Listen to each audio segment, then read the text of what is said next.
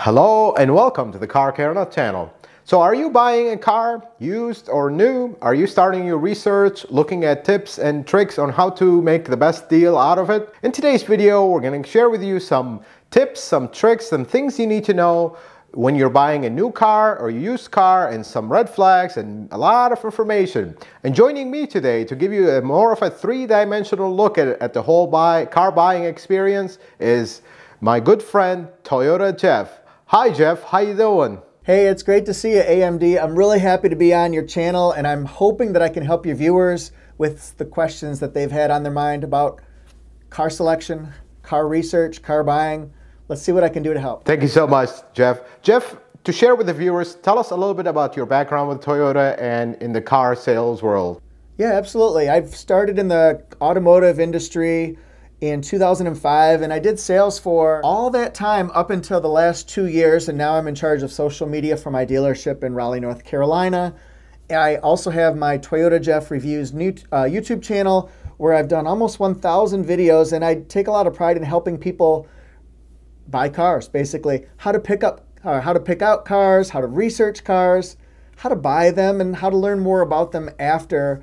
So I really do want to be a resource, and I think I can help. Well, thank you so much for joining us, Jeff. Guys, his channel is awesome. I highly recommend you check it out. I'll leave the link for the channel in the description of this video. So without further ado, let's get right into it.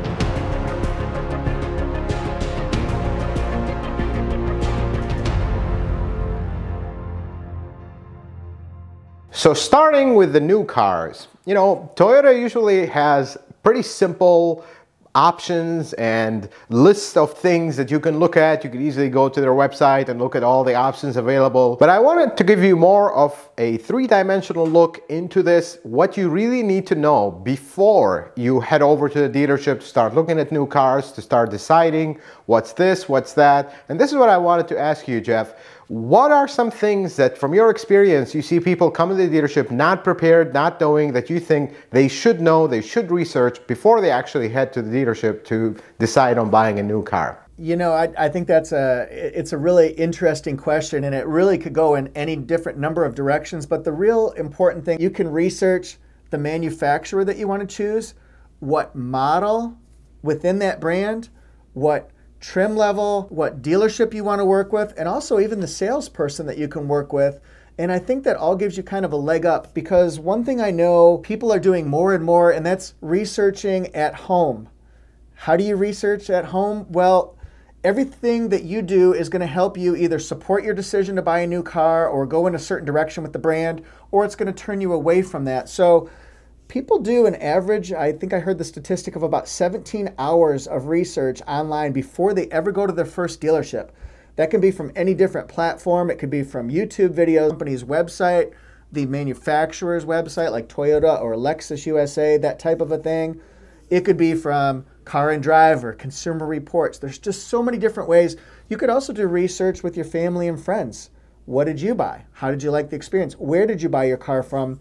So I think the things that you could probably do in that 17 hours of time, which sounds like a lot, some do more, some do less, you can really kind of hone in on and focus in on what brand and what model. If we're in Toyota, I really want that Toyota Highlander. Well, what can you do to find that out? You can watch a video that shows the different Highlander trim levels. I've done some. So now you won't come into the dealership wondering, I know I want a Highlander, but I don't know if I want a hybrid. I don't know if I want an LE, XLE, limited. Look at the features that are standard on each one. The LE might not have a power driver seat. Maybe the XLE does. So if that's important to you, you can eliminate that LE as long as it fits your budget range.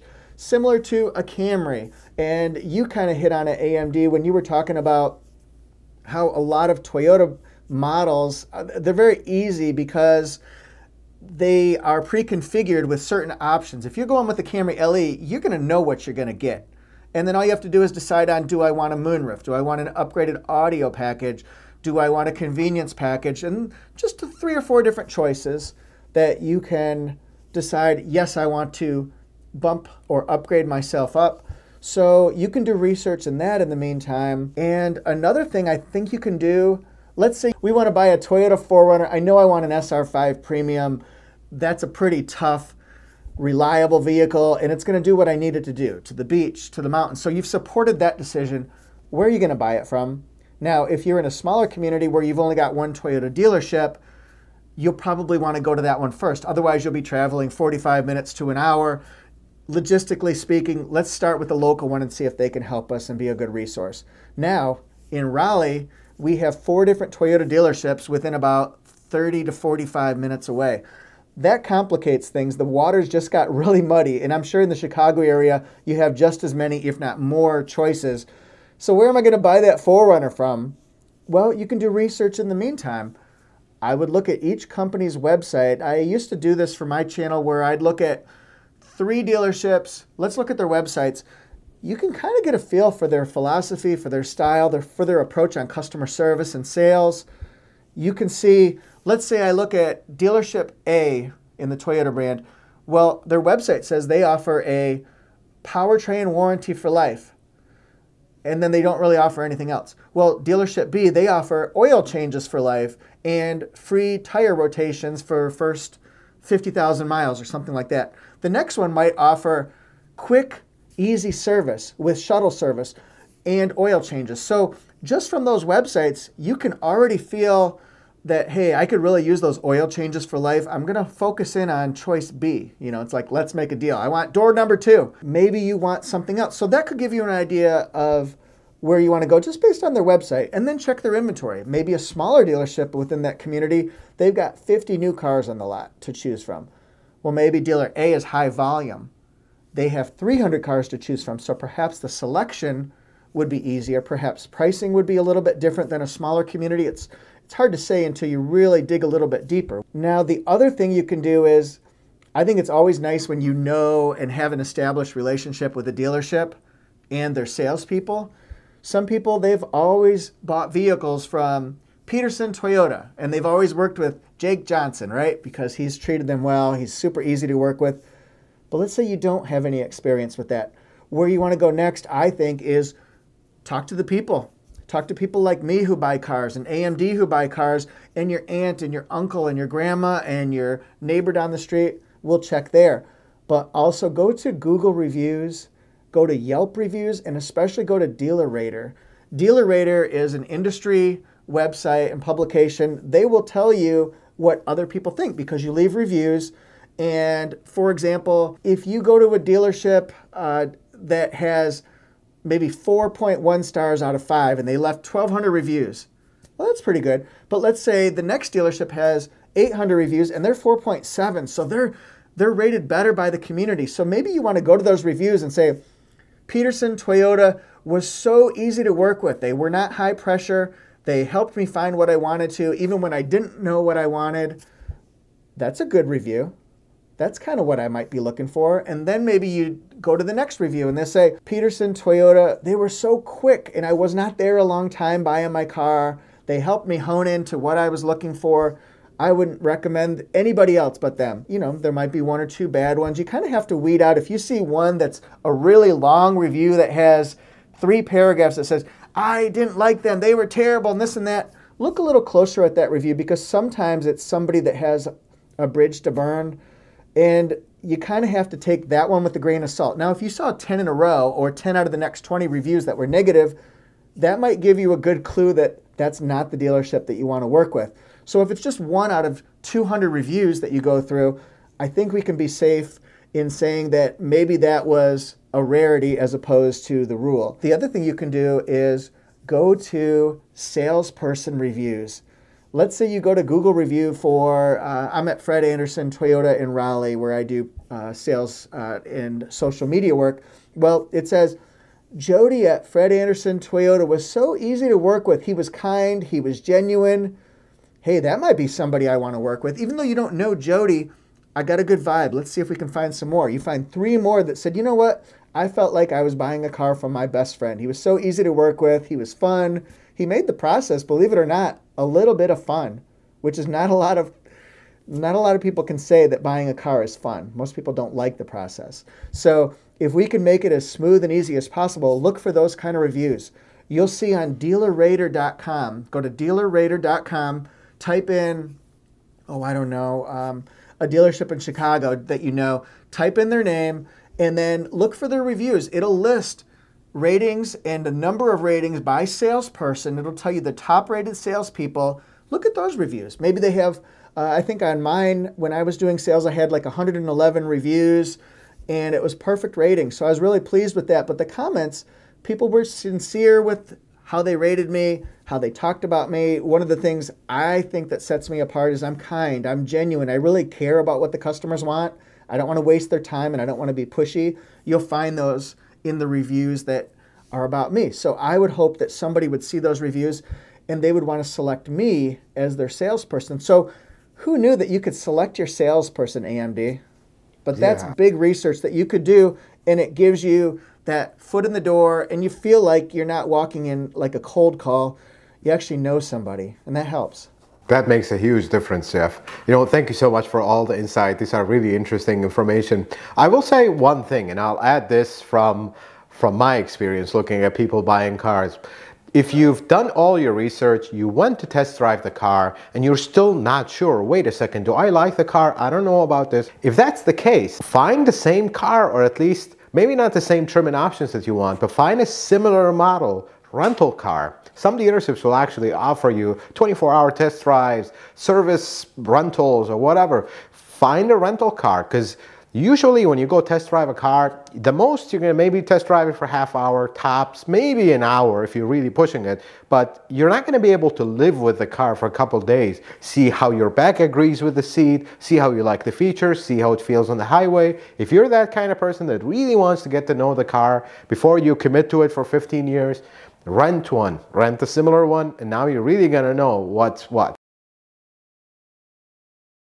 So let's talk about used cars. And apart from my mechanical stuff where I tell you, check this, check that, this is a common problems with this car, common problems with that car, once we've kind of arrived at, okay, well, this is the car that I like, we've researched, we've honed in that this is what I want. You go to the dealership and here's the used cars. Jeff, what would you say some of the tips when you're looking at a used car at the dealership, you arrive? What are some negotiating tips? What would you recommend to the viewers that they do when you're looking at a used car at a dealership? I think that's a great section, and that's kind of a whole monster in itself. With a new car, you just know you're going to come in and I'm going to look at a Land Cruiser and it's going to be brand new and shiny.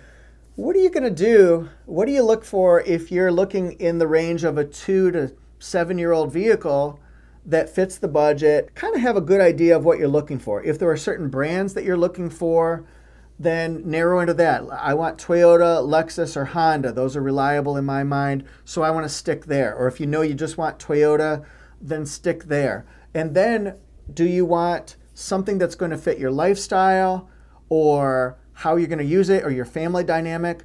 We need a minivan. We have too many people in the family. We've got 4 kids, we've got a dog, we're going to go on trips. Or do you need a 3-row SUV, or is a 2-row SUV okay? Do you need a larger sedan, small sedan? The other things you can think about is how much space will you need for cargo space? Will you need a large trunk? Will you need a hatchback? Are you going to have to put things up on top, coolers and kayaks and extra luggage and things like that? So I always tell people the first thing you can do is know in your mind kind of what you want to get. In other words, think about the largest trip that you're planning to take in this next vehicle that you're going to purchase in the next 3 years. Will your stuff and will your people fit in that vehicle, first of all? Now, if you've got a larger 3-row sedan or a 3-row SUV that you're going to use anyway for trips, that might not come into play. But think about that, and will your stuff fit? So you got to get the right size, the right features. So that's a good way to come into it. Or if you know you want a Camry, then well, you're going to be laser focused on that Camry. So I think you can have an idea of the vehicle in mind, first of all, when you get there. And then you can see what they have available. If you have to go to multiple dealerships, I think the average person visits 1.2 dealerships during a car purchase. The other thing you can do, and this goes with new cars too, is have an idea of what your budget is. There are a lot of people out there who are monthly payment driven. We've got to make sure we have enough money allocated for bills, for food, for housing, things like that, but also for our car. So you got to make sure that you have enough planned in your budget for not only the vehicle itself, but you're going to need car insurance. How much will that car insurance be? And does that fit in a budget level that you're going to be comfortable with once you actually buy it. The thing I can really tell people is keep an idea of how much you want to spend either per month or total dollar amount and try to stay within that. Now, if you give yourself some flexibility, that's probably the best situation for you and the person helping you buy a vehicle. We'll use monthly payments. I know a lot of people want to go with dollar amounts. That's fine too. I don't want to go above 20,000, but I could go to 23. So maybe 18 to 23 would be comfortable for me. My sweet spot is 20,000. Now, if you're somebody who says, I just cannot go above $350 a month for the car payment itself, then don't go above $350. You'll have to backtrack, just kind of work your way in and back it up. The vehicle and all the other factors that go into a car payment, you'll want to know the price of the vehicle, the length of the term that you're going to use, the interest rate, all those things go into a monthly payment. So just make sure that you didn't come in saying, I can only spend $425 a month, and you walk out at $625. That could strap you in your budget, and it could take a little bit of the celebration and excitement off of buying a car. Like, oh, how am I going to pay for this now, AMD? What have I done? We want people to be buying a car and be happy and to be excited because you want to show it off to your family and friends. You don't want to say, what have I done? So please keep your budget in mind. Now, if you choose to bump yourself up to a higher payment or a higher dollar amount, that's fine. But try not to let the car dealership or salesperson be the one to do that. You have control of your own financing and your own budgeting, so you are in control. That's research you can do. Same with new cars. That's really good advice, Jeff. You know, it is so easy to get carried away in the moment, and you're there, you're excited. Sometimes people are just tired. It's like, we've been looking at all these cars, we're tired, I took days off my work so I can go and find a car, and it just becomes a hassle. And you tend to just say, you know what, let's just do this. And do not go over your budget. And I will add something to that. If you're buying a car that is a 1 or 2 year old car that has very low miles, you always have to look at its price and the same model that is new. Because I see so many people end up buying a 1 year old car with 3,000 miles, and typically, and I'll say this from the experience of my dealer, the loaners, the service loaners, you know, they only keep them for 6 months to a year. They usually have less than 5,000 miles. They tend to be so close to the price of the new car. Honestly, if you're going to stretch your budget, I would stretch it to buy a new in that case only. Buying a used car, you want a big enough stretch between it and the new model, because of course the new one will be better. It's brand new, it has full warranty, never been used. But if you're going to buy a used car, it needs to be a big enough stretch where it's worth it. What's the big stretch? That will depend on you, on your finances and everything. But don't go buying a car that is 6 months old, a year old, has 3,000-4,000 miles for $500 less than a brand new one. That just doesn't make sense in my opinion. So let's talk about some red flags about dealerships or the whole car buying experience on the sales department side. And of course, I'll leave this one to Jeff. Jeff, you have seen it all, been through everything, and you know your department very well. This is one thing right here. Let's make the process smooth and easy and comfortable, because you're going there to have a great experience. Buying a car is a lot of money, and salespeople and dealerships and sales managers, they should all respect the sheer dollar amount of what you're about to spend in your time. So look out for somebody who just comes flying in like a ball of fire. Hey, welcome to so-and-so. What kind of car do you want? You look great in this car. Let's buy it today, right now. That's a fast talker. I'm not necessarily sure I'm feeling comfortable buying from somebody who's going to be pushy and fast. I want to be deliberate with my time. I want to be respectful of the salesperson's time, but I want to pick out the right car. I want it to be a smooth process. It should be fun. The other thing that you should look out for, other than the fast talker, you should look out for somebody who's not listening to you. They need to listen. Let's do an example here. Hi, welcome to ABC Toyota. How can I help you? Well, I'd really like to get a Camry for me. I want a moonroof. I want leather seats. Okay, that sounds great. How much are you looking to spend?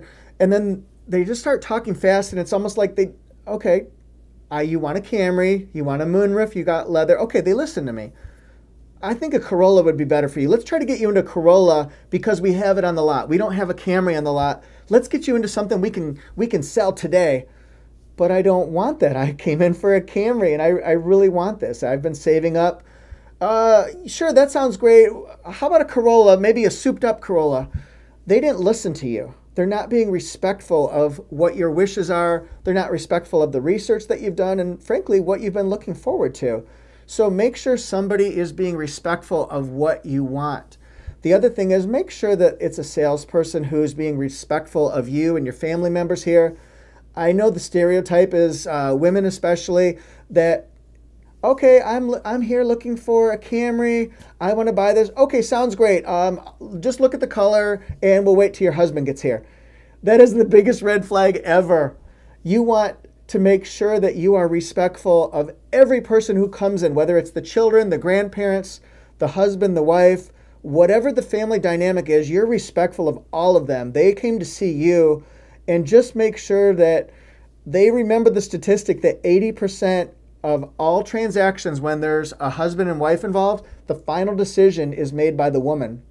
That's a fact in the car business. So be respectful. Do not overlook somebody. So if you get the feeling that the salesperson is treating you with disrespect, they're not listening to you, they're not making it an easy process, it is okay to ask, maybe, can I talk with the sales manager? I'd like to work with somebody else. It's a little bit awkward, but if you're not getting what you want from that representative, the person that's representing the dealership, you don't necessarily need to look at a different dealership, but maybe a different salesperson. And it's okay to do that. It's like I said, it's an awkward situation, but that's something to look out for too. The other thing to look out for is, let's say you've been working with a dealership A, we'll call them, online, and we worked this out at $375 a month on a beautiful Highlander. You call another dealership, oh, we can beat that by $100 a month. No problem at all. We'll get you in at $275. And just remember, there's something too good to be true. We want to make sure that when you're talking about this and this, the first person you talk with is talking about a Highlander XLE with a bench seat, with a moonroof, with certain options already on it. It has paint protection. It has floor mats. Make sure that the other dealership is talking about apples to apples, because I've heard that so many times where somebody said, well, the other dealership said they can beat your deal and it's the same car.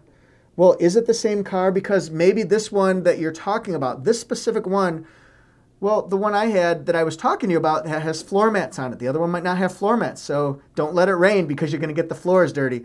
It has paint protection, it has running boards, that kind of a thing. Well, just make sure, well, I can find you one. If this is what you want, a stripped down one, we'll get you that too, and we're back to apples. I've been respectful. It's been an easy process. Don't just dump at what's too good to be true. Let's make sure we're comparing apples to apples. And sometimes when dealerships say, I'll do this and this and this and this, they may just be trying to get you into their dealership, and then they'll talk about the real facts, the real world. So make sure that it's not too good to be true. It's got to be realistic expectations and realistic results and realistic car and definitely realistic price. So just be aware of all those things. Yeah, that is such good information, Jeff. Thank you so much. The thing about the car salesman experience, and this actually works the same in the service department, it's usually two bad apples that rot the whole bunch, and you will find good dealerships with bad salesmen, bad mechanics, bad service advisors, and you will find really bad dealerships like at the principal level and at the management level with good salesmen, good mechanics, good service advisors. But these are some red flags that will kind of stick up, and you will immediately know, okay, something is not going right here, and you might want to pull back or change your salesman, change your strategy, and just be in control of the situation. Remember, you are the customer, you are the one spending the money, you are the person who's going to live with that car for 10, 15 years. Don't be rushed by anybody who's not paying your bill. You're paying your bill. You take your time. If you decide halfway, you know what, this is not going well, I need to go back to the drawing board, then go back to the drawing board. Don't start drawing your board right there, because, again, you need to be well researched and you need to know where you're going to spend your money. And if you don't feel right about it, walk away and go back to the drawing board. So folks, these are some advices, some really good information that I hope you can find useful. You're gonna apply it when you go shopping for your next car. And as we are filming this video, and me and Jeff will share this with you, the car market is kind of upside down with the crazy prices and everything that's going on, the shortages and the lack of new cars, the lack of used cars, and the crazy prices. Jeff, what would be your closing remarks on what people should really be aware of in these current strange and temporary times? Right, and that's the thing to remember. It is a temporary time. What I could tell you is everybody wants to buy a car right now because we haven't been able to buy cars for the last year or so. So everybody is driving up that consumer demand right now. So if you can wait it out, I would suggest that you don't necessarily buy a car right away. Now, if you need one, just wait until prices loosen up a little bit. Wait till the inventory goes back up to levels that you're used to seeing. But I would recommend that you hone in on the perfect vehicle for you, but you allow a little bit of flexibility. What I mean by that is, let's say a dealership has a red Camry LE coming in 3 weeks. Well, you had your heart set on getting a white one.